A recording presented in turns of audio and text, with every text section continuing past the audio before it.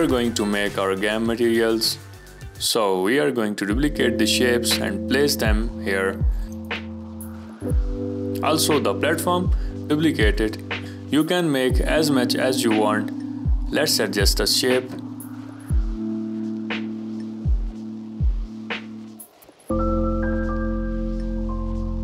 And here we are going to use, for this shape, we are going to use this texture for all.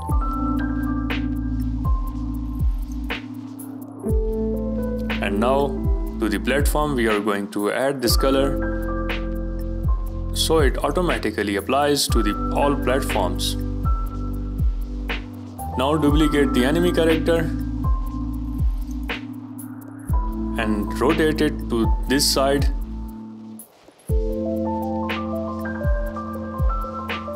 Now duplicate it one more time, rotate it, place it here. Now hit play, and finally you have created your game in Unreal Engine 5.